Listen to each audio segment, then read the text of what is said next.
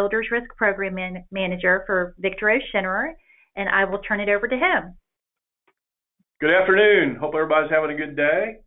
Appreciate Donna introducing me. My name is Jeff Benson. And this is going to be a little different. Classify a risk, and we're going to stick to pretty strict rules as far as this is not really a subjective topic. When they build a building or when there's a structure out there, it fits into one of these classifications. So we're actually going to talk about how you classify them properly. And there's a lot of reasons that make it very important. Make sure you have the proper classification. We're having a little issue with the webinar. Hang on just a second.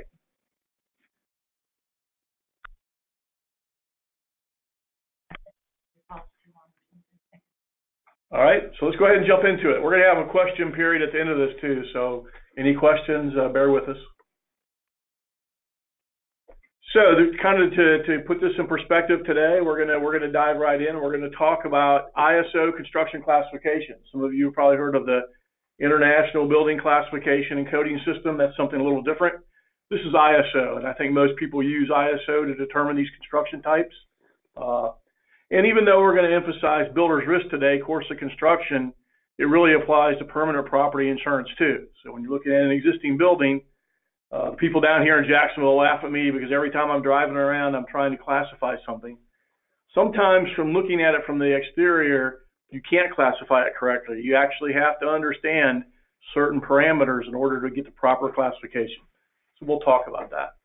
And then we'll have questions at the end. So to kind of keep this moving along, we're going to say, what are the two important factors in determining a construction classification? First of all, the building elements, just like it sounds. What is the building made out of? What's the materials and fire resistance and the thickness and things of that nature? And then secondly, the fire resistance rating. And I will say they're constantly coming up with new construction materials.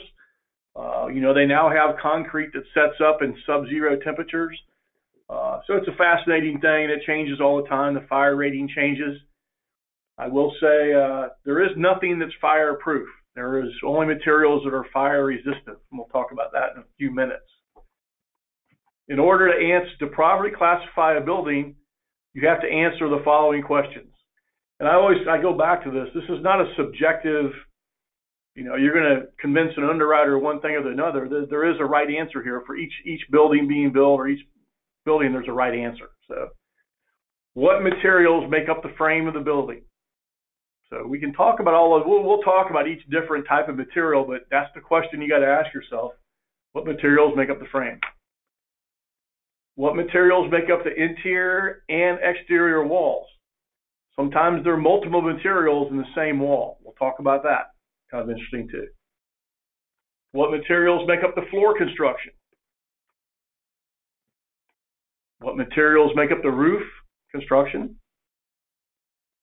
And what is the fire rating of these materials? We'll talk a little bit about fire rating. It's really just resistance to fire, and there's a time that's put on different materials from, from no fire rating to less than an hour, less than 2 hours, so on and so forth. And we'll talk about that. So why is it important to get the right classification? We're going to give you some reasons of why I think it's very critical in property underwriting and from an agency standpoint to get these things correct. First of all, we're trying to classify it correctly so we have a very good idea of how this thing will perform in certain instances. Fire, earth movement, windstorm, water damage, all of those things. These all affect that. So it's very critical to determine that. We'll talk a little bit about catastrophic exposures, and I'll give you a little idea. We're going to talk a little bit geographically. I'll give you some ideas. There are very different construction techniques on the West Coast as opposed to the Southeast, the Northeast, and the Midwest, and we'll talk a little bit about that. And finally, insurance cost. We got to get it correct in order to make sure that we're charging the right insurance. Simple as that. Pretty simple. All right, so we're going to start with the material that we're all very familiar with, and this does generate the highest premium, and it's frame construction. In residential construction, detached single family, 93% of all homes are frame. That's just a fact. 93% of all homes in the United States are frame construction. So when you're thinking about that, just remember there's a better than average chance it's frame when we're looking at a house being built. Commercial structures are a little different. There's still a lot of frame commercial structures being built too. When you think of habitational structures, primarily frame. What do we see? A lot of assisted living facilities, a lot of frame. We see a lot of frame hotels, new hotels being built, frame. So I'm just giving you some real life examples of things we see every day on the frame side. Buildings with interior walls, exterior walls, floors and roofs made with combustible materials, usually wood. Okay, so it's wood. Sometimes exterior walls are even constructed with this non-combustible or slow-burning materials. The use of masonry and veneer and metal clad do not change the classification. We see a lot of people get confused when they see a house that looks like a stucco house, very prevalent in the Southeast. It's a frame house with a stucco veneer exterior. That is classified as frame. It's not joisted masonry, it's frame, and we'll get to that in a little bit. We see a lot of mixed construction. I'm sure those of you on the West Coast can talk about that, where we see masonry non-combustible in the first 2 floors, and then 2 or 3 or 4 floors above that will be frame construction. So one of the basic premise of all property underwriters is the next property underwriting criteria is the next thing. The risk is underwritten based on the weakest point of the structure. So every day we get calls and the agent says, yeah, it's a masonry building and it's just wood on the top of it. We always kind of chuckle now because that is a frame building. The weakest point, even if it's only 1 floor frame, it is a frame building. So remember that. Firewalls and sprinkler systems, you hear a lot about those that talked about in permanent property insurance, and they are considered an underwriting criteria, even in builder's risk, when the building's nearing completion. So the building's 90% completed, pending closing, and if the sprinkler systems are not functioning, if the firewalls were not part of the code correctly, or whatever, that could affect what happens to that building. And if you think about a renovation remodeling project, obviously the way the building was built initially is critical to the underwriting aspect of this. And as you see some nice little pictures, those look like frame buildings. If it looks like frame, probably is frame. There are some advantages to using frame construction. It's easy to build. Depending on the price of lumber, usually it's more cost effective. It's relatively easy to find experienced carpenters. So that part of the labor is a little better. So it's economical. And for those of our friends on the West Coast, especially up there in Alaska today, it does perform well in earthquake. A little more give to it than other types of construction. So you see a lot of frame buildings being built on the West Coast, even commercial structures frame. We understand that. The disadvantages to frame is, once again, it burns very easily. There's no fire resistance rating to frame. I do get a kick out of the fact when agents say, these buildings will never burn down. I can send you pictures of, $30, $40, $50 million frame apartment complexes that are fully engulfed, and they do burn down once in a while. That happens.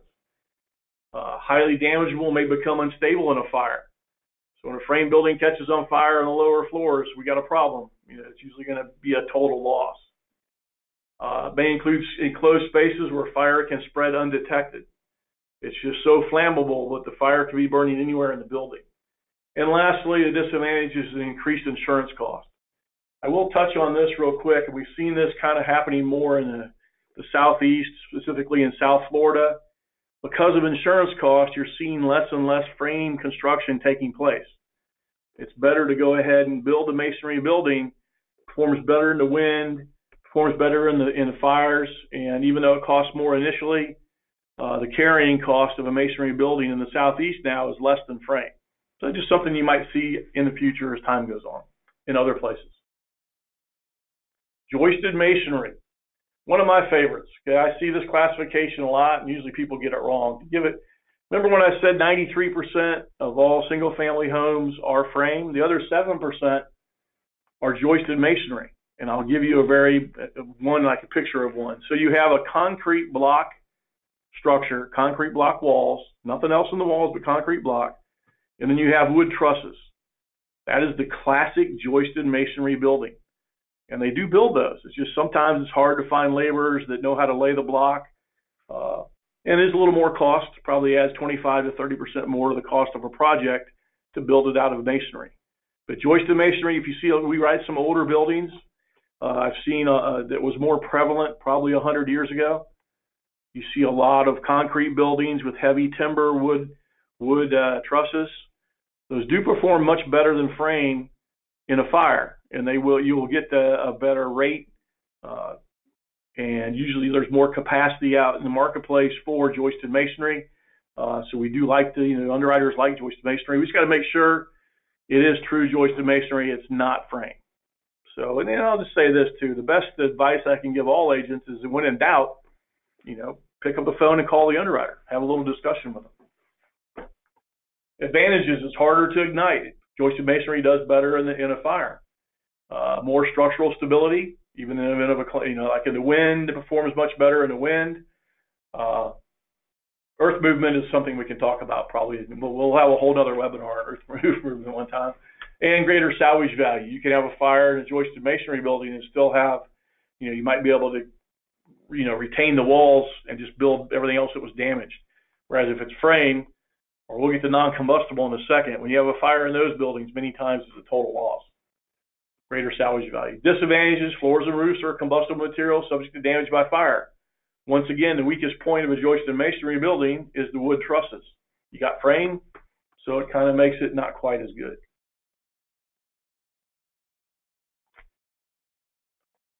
Next one, non-combustible. This gets a little tricky. Here's where we start getting into, people usually get this wrong. So, non-combustible, buildings with exterior walls, floors, roofs, and supports made up of slow-burning and non-combustible materials. To give you an idea of a true NC would be like a mini warehouse. Many times I see those being built around the country. Those are usually non-combustible. Aircraft hangars, non-combustible. Even barns and things like that, the sheds, storage sheds, little warehouses, a lot of these things are non-combustible. So maybe a little better than frame in some aspects, and some aspects no better than frame. You do see multi-story non-combustible construction. A lot of times you'll see the floors are concrete, and then you have a steel frame and a steel deck. What we're going to get to is the fire resistance, fire rating of the walls to determine if it meets the next classification. So from a non-combustible standpoint, the advantage is it's easy to build. I mean, you see these things being built in rural areas for sheds and stuff. They can put them up very quickly. Sometimes in a week or two, they can build a pretty, large aircraft hangar. So they're economical, depending, by per square foot. One of the most economical ways to build a building. But here comes some major disadvantages. Contained steel loses strength at high temperatures. When a fire does take place in a non-combustible building, you have warping. A lot of times the structural integrity of the thing is damaged. It's usually a total loss. There's nothing left when you have a fire, and they do have, things do happen to these buildings. They're getting better with the building codes. They do a little better in the wind than they used to, but there's not a lot of stability there. So in the wind, they can have a little bit of issue with these things too. So that's kind of it. So non-combustible, maybe a little better than frame, but probably not. And personally, I don't think it's much better than joisted masonry either. Now we move into what I start calling the superior construction classifications. And this is what all underwriters like. And I'm going to tell you why they like them as we go through this. Exterior walls constructed of masonry materials not less than 4 inches thick. Think about that, 4 inches thick. Floor and roof constructed with metal or other non-combustible materials. Generally, concrete block, reinforced masonry, or tilt-up concrete walls are combined with heavy steel framing. When you're watching a building being built, you'll see these heavy steel frames go up. Then what becomes interesting is what kind of veneer, what do they put around those walls? Now, if they're putting concrete or even a concrete panel, it has to be 4 inches thick in order to meet this classification. A lot of times they're putting up thinner materials, and if it's too thin, doesn't meet the fire rating, it could actually be considered non-combustible, even though it looks like it's masonry non-combustible. This is something you got to kind of think about. But, the bigger buildings, the schools, the prisons, most of the strip centers that are being built, the big ones, they are true M&C. In the Southeast, we see an awful lot of the tilt-up construction taking place, and the vast majority of tilt-up is classified as masonry non-combustible. Just to give you an idea, too, these rates in builder's risk usually are about 50%, about half of the frame rate, sometimes less than that even, sometimes 30% of the frame rate. So there's a big difference in rating when you get to the M&C classification. Advantages. Does really, really well at a fire. I'm not saying they're fireproof, but they are fire resistant. They're very strong support. The integrity of the building is very strong. It can withstand just about anything we throw at it, from the wind. Fires, they do very, very well. Disadvantages. It's very expensive to construct and repair. As I said, though, as the insurance costs continue to go up for frame, eventually there's a tipping point where even though it's more expensive to build initially, the long run, it's going to save you money if you can do true M&C construction. It does contain steel, which loses strength at high temperatures, but it would take extremely high temperatures of an M&C building to do much damage. Obviously, the World Trade Center taught us that things do happen even to true M&C or fire-resistant buildings. So I think that kind of sums it up. The next classification is now you're almost completely superior as modified or semi-fire resistant. Very, very similar to masonry non-combustible, but simply what we have is a higher fire rating. In order to be masonry non-combustible, you have to have a fire rating of at least an hour. In order to be classified as semi-fire resistant, you have to have a fire rating of up to 2 hours, between 1 and 2 hours. And we'll get to the last classification in a second. But as you look around, there's a lot of fire-resistant structures in the big cities. You see the cranes everywhere. As you can see the pictures here, these are either semi-fire resistive or fire resistive. Obviously, it allows to build taller buildings. Frame structure, in Europe, they're playing around with building taller buildings, but in this country, we see 4 or 5 stories is about the max for frame. So usually when I look at a building, if it's taller than that, then I get a pretty good idea it's not frame. No 10-story frame buildings out there yet. They're doing it in Europe, but not here yet. Might never do it here, I don't know. So the advantages of semi-fire resistive, greater height and area, and it's just more resistant to fire. Once again, not fireproof, but fire resistant. It is very expensive to build, and they always throw that in there. It provides a false sense of security. Hate to bring up the World Trade Center again, but none of us thought anything would ever happen to that building, and it can. So, and our last classification, and when you truly say superior construction, this is the best construction that is available today for us, and that is fire-resistive construction. And as I said earlier, usually even 20-30% of the frame rate in builder's risk, permanent property about the same. So you can see it performs a lot better when there is a fire. It's not fireproof. You have a lot of times though with fire resistive, you'll have a partial fire in the parking garage or something, and it doesn't damage the whole building. Maybe you have some smoke damage, but it doesn't damage the structure, and so it mitigates the loss. So once again, these are just very, very heavy steel construction with very thick masonry walls, with fire ratings of at least 2 hours or more. Kind of the same advantages and disadvantages of the other classes, but I will say, once again, it allows greater height.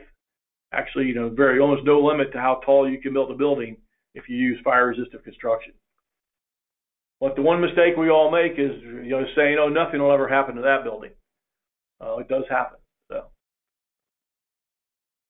So hopefully that kind of gives you a general overview of construction classifications. And from an underwriting standpoint, myself and the underwriting team here in Jacksonville, we go through this every day with agents.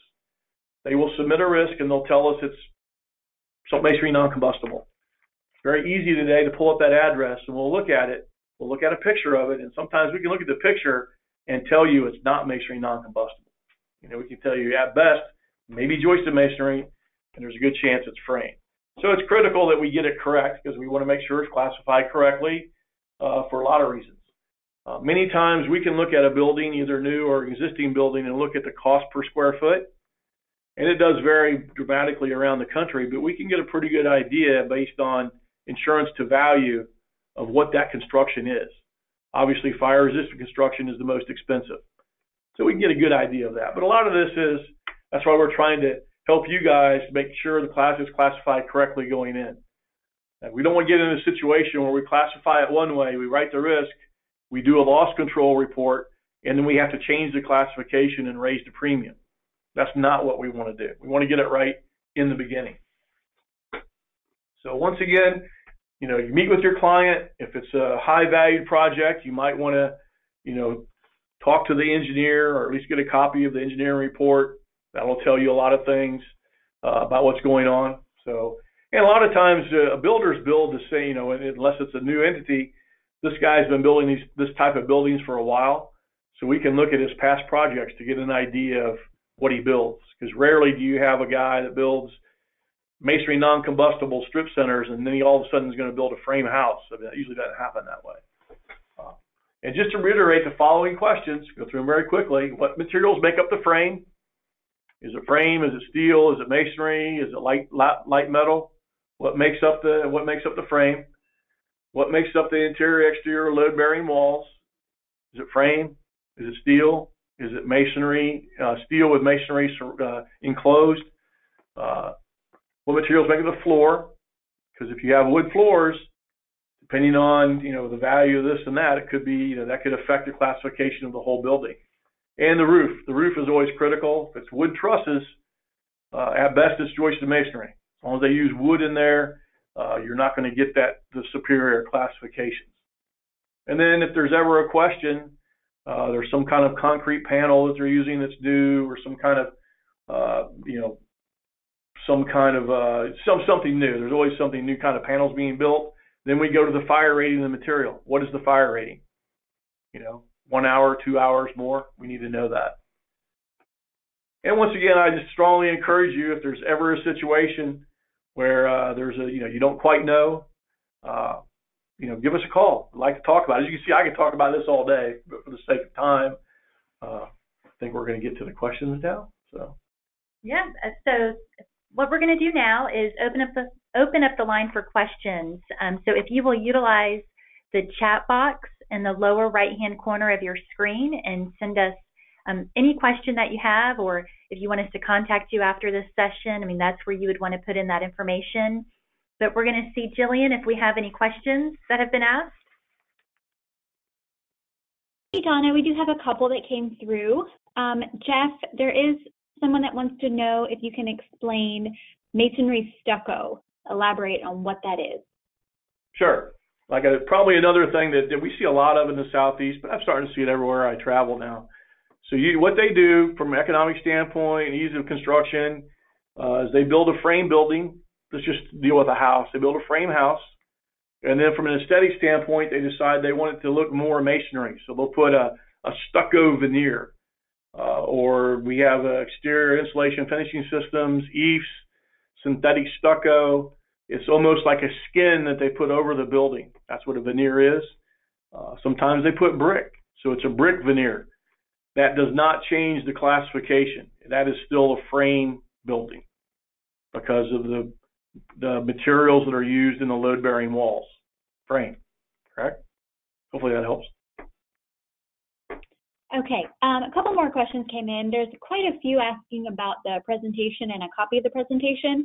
And yes, this will be available. This is being recorded, and we will send it out via email. We'll send out the presentation as well as the recording, and it will also be available on our website later this week. So just look out for that email and you'll have access to it. Additional questions.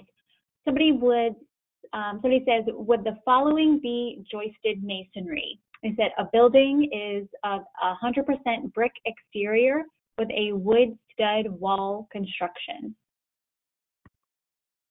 All right, so then what I would do, and it gets a little tricky, but it's because many times the load-bearing walls are what we go to initially. So if the load-bearing walls are solid brick, no wood in the load-bearing walls, the only wood is maybe in some interior walls where they had some rooms and put drywall up, and there's some interior walls that are wood. And then in this case, let's just say the trusses are wood. That possibly would be joisted masonry. I sound like a politician now, but as long as the walls are solid brick or solid masonry, then we could probably do joisted masonry. Okay. Another question. How do you rate EIFS cladding for wind and fire? That's exactly what I said earlier. EIFS, Exterior Insulation Finishing System. My favorite thing. Not really. I'm being facetious there. It's a nightmare from a GL standpoint, as the agents know. That is a classic masonry veneer product that is usually put over wood frame. I have seen it put over concrete blocks sometimes. So it could be, if it's put over a frame, then it's a frame building. If it's put over a concrete block, then it probably is going to be joisted masonry. So it could go either way. Okay. Before I go through the next question, I just wanted to reiterate, I know a couple people have their hands raised, and we can't open the lines because of the number of people we have on the call. So if you will utilize the questions chat box, then I can relay your questions to Jeff and Donna. Next question came in. Are you open for residential builder's risk in Connecticut? And if so, what are your coastal guidelines? Interesting, too. I was doing my best to not market our product. I want to make this educational. But yes, we're open for residential in Connecticut. In our guidelines, give us a call. We'll get our contact information and we'll go through that with you. But we have coastal capacity in Connecticut.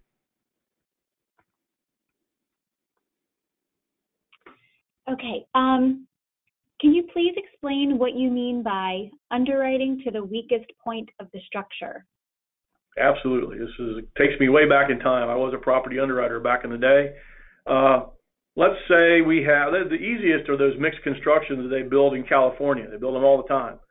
The first 2 floors are a parking garage, and it's true masonry non-combustible. It's steel and concrete. But then they decided to build 2 more floors on top of that. And from a cost standpoint, they use frame.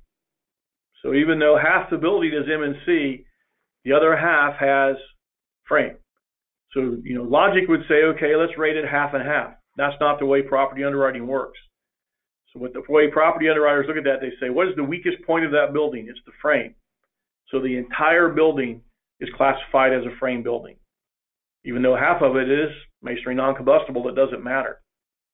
I have seen some where this is kind of confusing to me, but they will build a building that's true masonry, steel, but then they'll use wood trusses.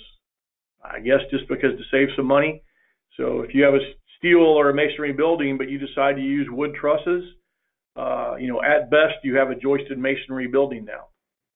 You cannot have an M&C building with wood in the walls and the roof. It doesn't work that way.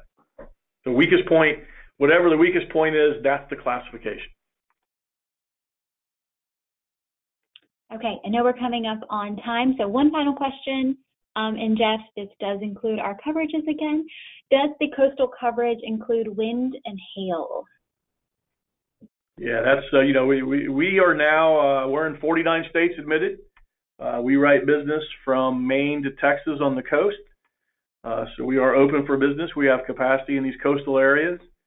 And I can't answer the question like everywhere, but we do have mandatory wind deductibles in certain areas.